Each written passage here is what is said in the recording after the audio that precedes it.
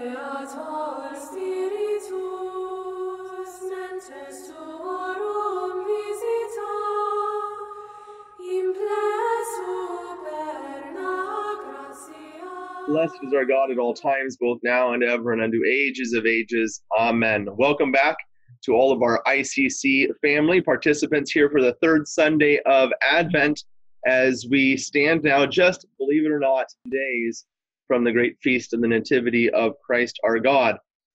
And so we kind of enter in really to this more intensive preparation now for the feast. And the church helps us enter into that more intensive preparation by giving us the eyes to see, the vision, expectation of what's coming. You know, Father Sebastian, first of all, good to have you back with us again. And you remember Father Joseph Francavilla would always say, where there is no expectation, there will be no fulfillment. And we could reverse those words, say where there is expectation, God will not disappoint us. And so let us enter into these final days of Advent with that great expectation of what's coming and what God has prepared for those who open their hearts to Him. The church places before us this Sunday Isaiah chapter 35, so you might want to take out your pen and write down these notes. Isaiah chapter 35, verse 1 through 6, and tacking on the end verse 10. So for chapter 35, verse 1 through 10. Psalm 146. Psalm 146. The Alleluia verse, which we'll get into a bit here, is from Isaiah chapter 61, verse 1. The Gospel from Matthew chapter 11, verse 2 through 11. And then finally, the Epistle from James chapter 5, verse 7 through 10. You know, I love these studies we're doing because it's like a little Bible study the church puts together for us. And for those that have a little time and can study these things, it's a wonderful, wonderful bringing together of these texts, which we're going to see here are meant to be brought together. The New Testament author is quoting, and Jesus is quoting texts from the Old Testament. So the church is just kind of bringing these together for us, saying, see, here are all these prophecies of what's going to come. Here's the fulfillment of what's going to come, or what was prophesied. And then here's how that applies to our life. So let's jump right in here to Isaiah chapter 35. Get out our Bibles. Chapter 35, starting with verse 1. Isaiah chapter 35, beginning with verse 1. The desert and the parched land will exult. The steppe will rejoice and bloom. They will bloom with abundant flowers and rejoice with joyful song. The glory of Lebanon will be given to them, the splendor of Carmel and Sharon. They will see the glory of the Lord, the splendor of our God. Strengthen the hands that are feeble, make firm the knees that are weak. Say to those whose hearts are frightened, be strong and fear not. Here is your God, He comes with vindication. Divine recompense, He comes to save you. Then will the eyes of the blind be opened, the ears of the deaf be cleared. Then will the lame leap like a stag. Then the tongue of the mute will sing. Those whom the Lord has ransomed will return and enter Zion singing, crowned with everlasting joy. They will meet with joy and gladness, sorrow and mourning will flee. You know, Father Sebastian, this is one of those texts that I oftentimes think most Christians read as kind of like a New Testament text. It just sounds nice. We know Jesus opened the eyes of the blind and made people speak and all these things. So we kind of almost read it as though it's in the gospel. But here Isaiah is living sometime before the New Testament and speaking to the Old Testament church, sometime, you're going to help us with this, sometime before, during, after the Babylonian exile. And so let's get back into that time period in the context. When was Isaiah living? Why was he writing what he's writing? Who was he talking to? Well, he was preaching at a time that corresponds to someone who you have a liking to. If we look at the next chapter, in chapter 36, it says, in the 14th year of King Hezekiah, Sennacherib, king of Assyria, came up against all the fortified cities of Judah and took them. So that gives us a little window into the historical context. In fact, Isaiah is written the form of the book as we have it, in this post-exilic form of the book, in which we have scrolls of Isaiah.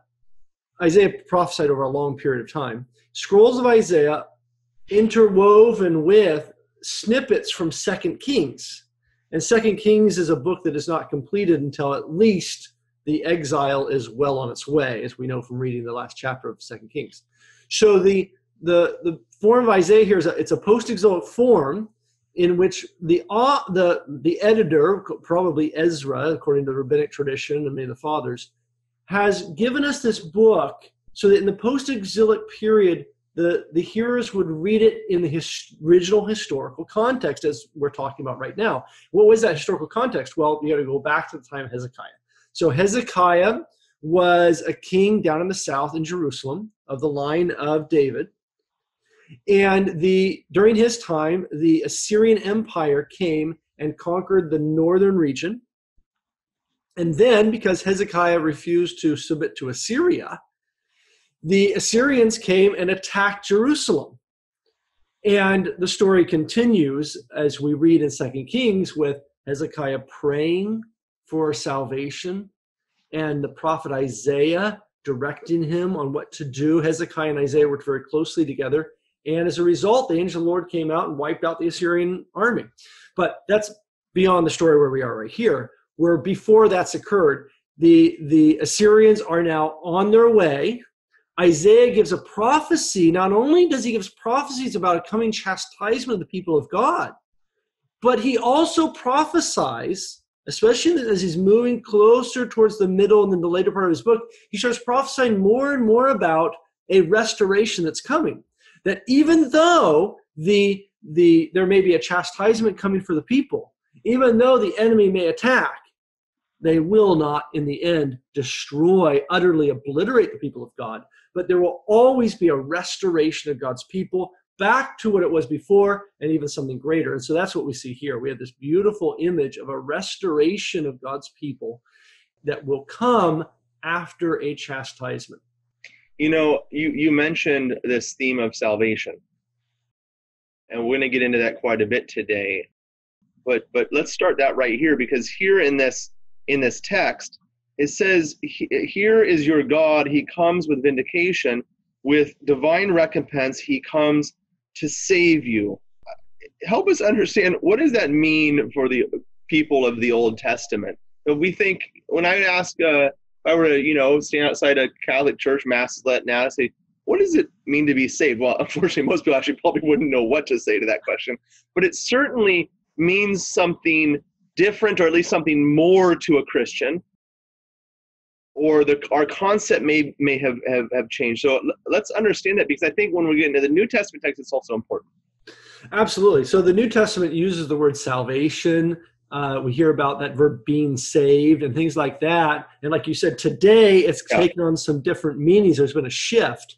And that shift is really, it's a dualistic shift, as we'll talk about in a second. But if we go back into the first century, the Christian era, we go back to the time of Jesus and the apostles, their understanding of the word salvation, being saved, was in line with what we find here in the Old Testament. And that's why we need to make sure that we kind of maybe right the ship here a bit, because we're often misunderstanding what's really being said in the New Testament about being saved and salvation, because we don't understand the Old Testament context. And so the Old Testament context is salvation, being saved from bodily death. When your enemy was attacking, you were afraid you were going to die. When the enemy comes at you with his sword and the spears and the battle ensues, at that moment, you are concerned about whether you are going to live to survive the battle. And if you don't survive, who else might not survive? Will your army all be conquered? And then will the enemy army go and attack the city where your wife and children and great-grandparents and parents are waiting? So the men would go out for battle. But if the men were not successful in battle, if they weren't victorious over the enemy, then the enemy's army would conquer the army and come and attack your city where your wife and children and parents and grandparents are waiting, hoping that they're going to hear good news. And this is another word we hear, this idea of glad tidings or good news. The good news that will come to the people waiting in the city is a proclamation of victory from the battle line. And we hear this idea, glad tidings, good news, all over the Old and New Testament. And it's intimately intertwined with this idea. When you went out to battle, you hoped that you could send a runner back to the city announcing good news, that your army has been victorious over the enemy's army. And you have been saved. Your army has been saved. Your city has been saved. The people have been saved. Saved from what? Death. From death. And this is something that's often missing in our understanding of the New Testament and the use of that language, and incredibly important for our season that we're celebrating now. Absolutely, as we make our way to the Feast of the Nativity of Christ. This theme continues here in the responsorial psalm, Lord, come and save us. And I think I oftentimes look at the responsorial psalm as this intentional kind of pedagogical moment, this spiritual and pedagogical moment for God's people during the liturgy. That this salvation which Isaiah called for, which, as you're saying, is very much a kind of incarnational salvation. I mean, it was a real battle. The enemy is real, and he's coming after us to kill us, but God is going to be victorious. The King is going to be victorious. And it's the responsorial psalm is kind of this opportunity for us to open our hearts to this truth. We know what's coming, and we know what God's going to do. And I accept this reality. And we cry out then with Isaiah, with the people of the Old Testament, with the Christians, come, Lord, come and save us as we prepare ourselves for the feast of Christmas. You know, here in the responsorial psalms also, in the last text, it says, your God, O Zion, through all generations, which it picks up also from Isaiah. Here, the last verse, those whom the Lord has ransomed will return and enter Zion singing, crowned with everlasting joy. That theme of Zion, if I'm not mistaken, Father, is they're talking about Jerusalem, literally, physically Jerusalem, the city. So we get these images in mind, and they're so important. At the beginning of this Old Testament text, the desert and the parched land will exult. The steppe will rejoice and bloom. They will bloom with abundant flowers, rejoice with joyful song. The glory of Lebanon will be given to them. The splendor of Carmel and Sharon. These are the mountains of the Holy Land. These are right. And you imagine the mountains with the trees and all the greenery and the rivers flowing, and all the desert land is going to become like this. And the wasteland. I almost think you could see the wasteland behind the army as the army marches through and just destroys everything. Is going to be restored again. And this is what's going to come to us. And you know how timely this is when you have this image of the Old Testament in mind, when you have the image of the prophet in mind, and then you can then properly apply it to our life. I was just on Al Cresta's show recently, and I remembered a priest that had said to me one time, he said, you know, Father, he said, I look across the land, which is the church, okay? And it's just like a wasteland for like 40, 50 years. It just looks like a wasteland. I mean, the convents are empty. There's no vocations. The people aren't getting their babies baptized. It's just, you know, and he says, but then as I look closer, it's like the first rains that have come down, and there's just almost imperceptible green growth. And here, I think we can properly apply this vision of Isaiah to our situation today. I mean, we look across the church, there's some pretty scary stuff going on. And people are losing hope. But God has a plan, and he's going to be victorious. As we prepare for the coming of the Nativity, we're going to be called, as we're going to see very shortly, be called to this renewal of our understanding of the incarnation of God in our life and how he has come. And he has begun this restoration in and through us. It's so important. Let's take a look here at the Alleluia verse and spend a little bit of time again in Isaiah chapter 61, verse 1. Isaiah chapter 61, verse 1, which is quite an important moment in the prophecy of Isaiah. Isaiah chapter 61, verse 1. The Spirit of the Lord is upon me because he's anointed me to bring glad tidings to the poor. And Father, I'm going to ask you to comment on this, because this is a text that I think of. I thought Jesus said this in the gospel. I think it's the Gospel of Luke when he goes to Nazareth, right, to the the synagogue in Nazareth, unrolls the scroll, he quotes this text of Isaiah, doesn't he? What does this text mean back there in its original context? Well, if you go back to Isaiah's time, this is one of those, we're looking at the second half of the book of Isaiah, from chapter 40 all the way through chapter 66, the second half of the book of Isaiah is primarily restoration language. The first half, chapters 1 through 39, is pretty much gloom and doom, chastisement's coming. And there is certainly a weaving back and forth in both sections, but this second half, by the time we get to chapter 61 now, we're coming to the close of the book of the second half of Isaiah. And so it's primarily just restoration. It's climaxing now as we're getting into the 60s, 61, 62, all the way to 66. And so in 61, you have the voice of the Messiah here. The Spirit of the Lord is upon me. The Spirit of the Lord is upon me. Well, that should remind us of the story of the anointing of Saul in 1 Samuel chapter 10. It should remind us of the anointing of David in 1 Samuel chapter 16. When the Spirit of the Lord came mightily upon these individuals, they became the anointed ones, the ones that had the Spirit, by the gift of the oil on their head. That was an outward visible manifestation or sign that there was an inward change taking place. They were receiving the Holy Spirit, the Spirit of God, so that these individuals could rule over the people of God.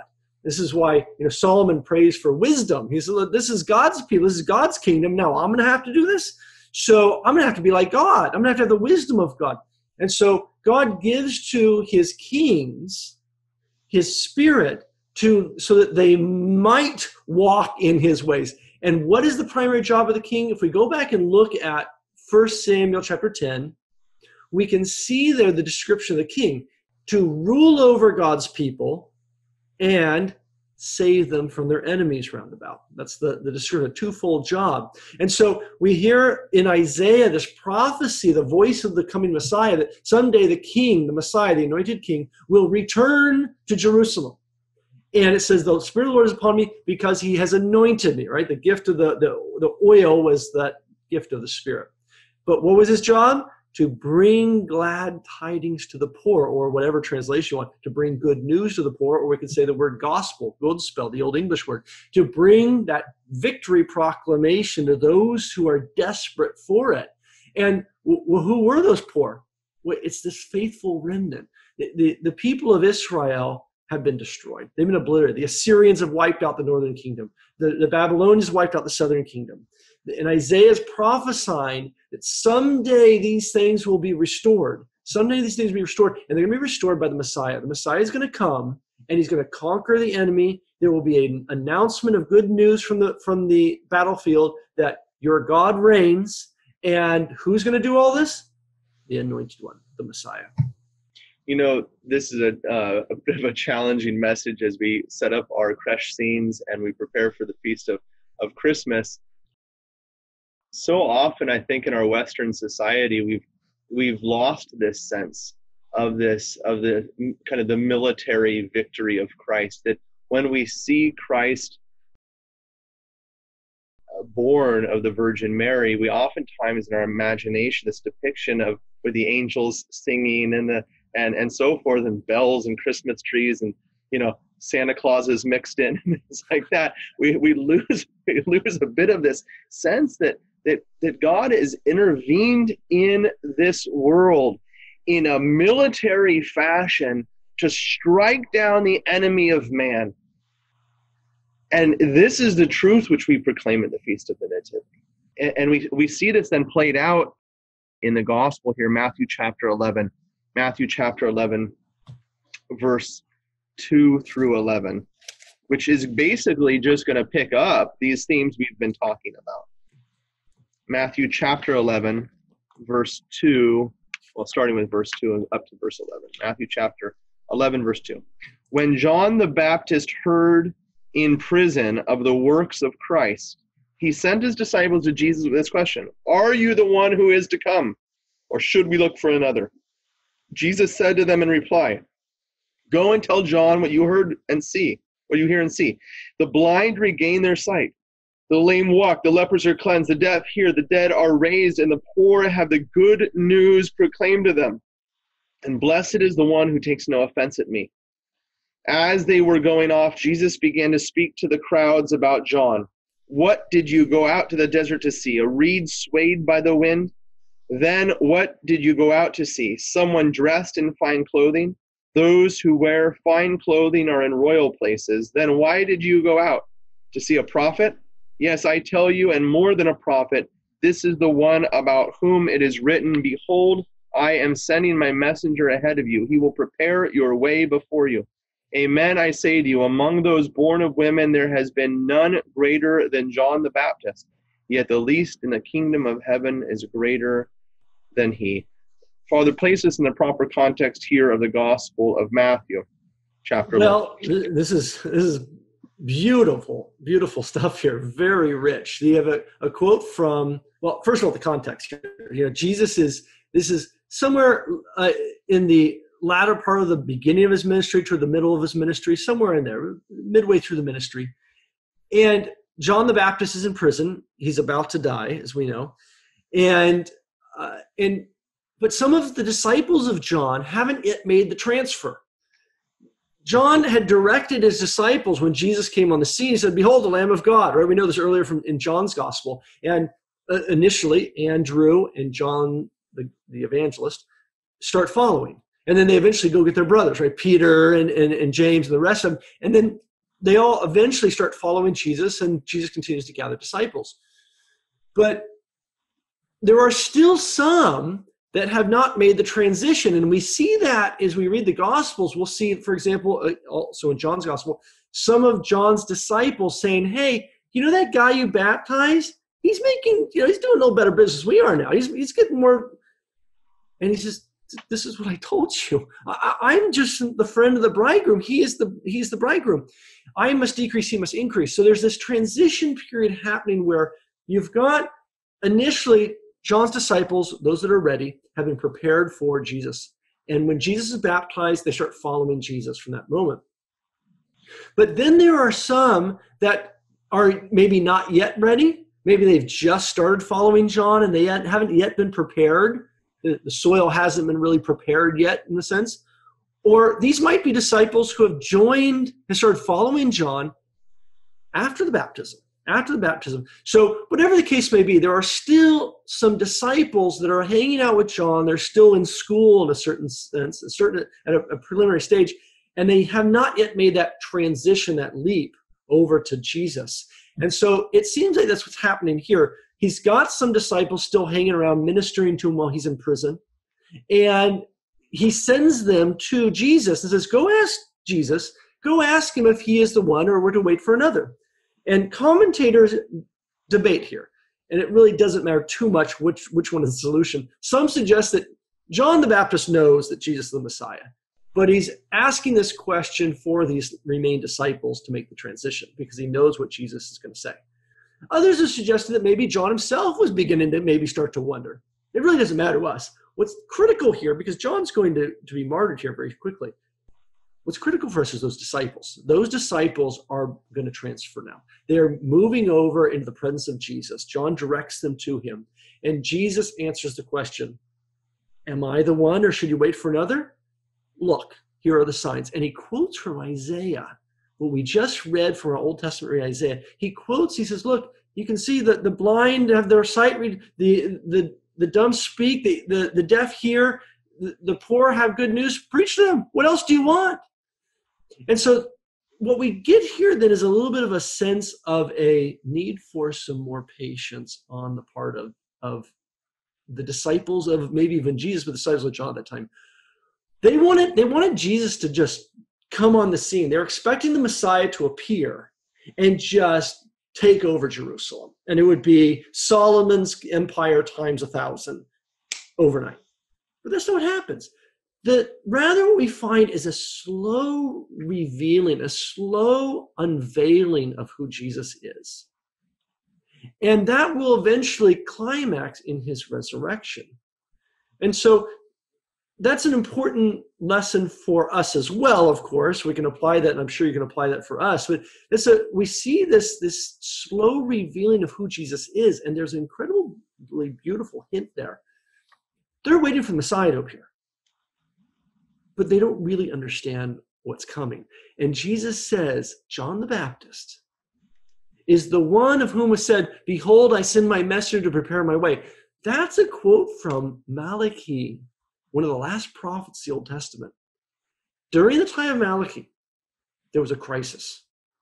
They were waiting for the Messiah to come to restore the kingdom. But when the Messiah came, he was supposed to rebuild the temple, rebuild Jerusalem, get rid of the pagans, and then the glory cloud would come to the temple. So they were waiting for actually the return of two different kings. They're waiting for the original divine king who ruled over Israel. But they're also waiting for the return of the Messiah, the human king who ruled on earth, saving God's people and ruling over them in the name of God.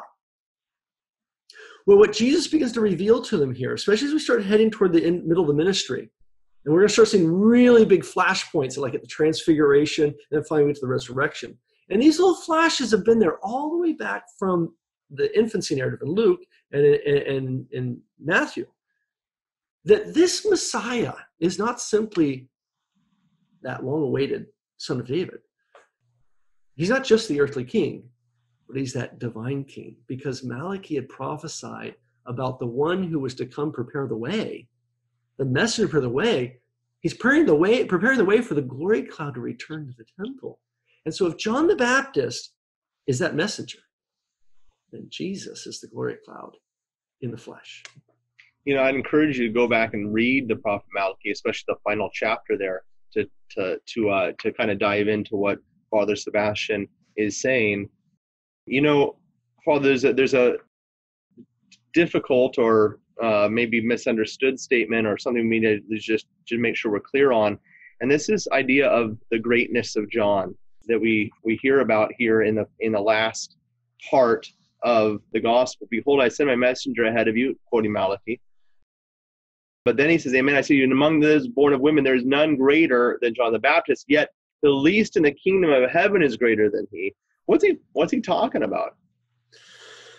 Well, that is, I can't tell you how many times in classes we've got, I get a question like that because it is so strange, especially if you maybe you're a parishioner in a church called St. John the Baptist Catholic Church, right? Wait a minute. So it sounds strange. John the Baptist, who can be greater than John the Baptist? John the Baptist was the greatest of the Old Testament prophets. He's greater than Abraham. He's greater than Moses. Right? He's the greatest of all the prophets because the job of the prophet was to be the mouthpiece of God, the one through whom the word of God came to God's people. That's the job of a prophet in the Old Testament. John the Baptist is able to point out and say, behold, there he is. All right? So John the Baptist, in his many ways, is the greatest of the Old Testament prophets. And yet, he dies before Jesus dies and rises from the dead. He dies before the coming of Christian baptism. He dies before the New Testament era is really, the New Covenant is fully on the scene. And so John the Baptist is of the Old Covenant. And then Jesus says, the least in the kingdom of God is greater than he. How can that be? The least? Well, yeah. And the reason why we are confused about that is the very same confusion we began our talk today about with that dualism. The reason why we're confused about how that's possible is because we have a problem of self-identity. We have a problem of who Jesus is. We have a problem, therefore, of who we are. Right? If Jesus is who he says he is, if Jesus is what we just found out here in Isaiah, we got a hint there, what we know, he's the incarnate God, then who are we? Right? Who are we? The only way we can be the least in the kingdom of God can be greater than John is if Jesus is greater than John. And if we all agree that Jesus is greater than John, then I think we need to ask the question, who are we?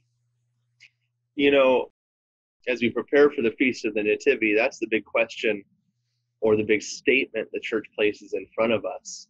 The Feast of Christmas was originally tied to and made one with the Feast of what is called Theophany, or the baptism of the Lord. And they're intimately related. And I think we can probably just come to a conclusion here, because the Epistle of James here has just got a theme. Be patient. Just hold on. And we know it looks like it's all coming to an end. The Assyrian Empire's attacking, right? The evil one seems to be winning. Be patient. The Lord is coming.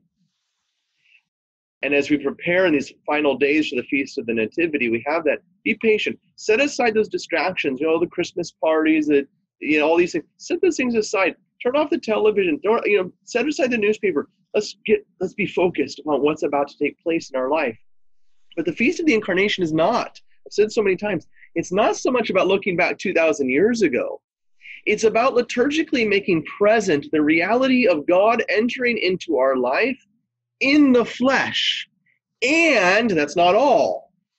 Because in all of the mysteries of the Lord, the high point, the purpose of the mystery is not something which is taking place in God, but something which is taking place in us. In other words, the Feast of the Incarnation is our feast. God has taken us to himself, and we've been made one with him in our holy baptism. The Feast of the Nativity is our opportunity to see and renew our commitment to the reality which has taken place in our life, that we've been made one with God. The church is now the incarnation of God on earth, and you and I are his hands and his feet. As we look out into society, it looks so challenging, so bad, so many bad things going on. We are recalled to this original identity in which we are meant to be the ones that preach the good news to the poor, to bring salvation to the world, that through the Christian, the one who has been made one with Christ, salvation will come to those in darkness. My brothers and sisters, as we prepare for this Feast of the Nativity, we cannot do so from the outside. We can't watch what happened 2,000 years ago. The church invites us to make that reality present in our life, to open our hearts to his incarnation in my heart. To Christ our God be glory both now and ever, and unto ages of ages. Amen.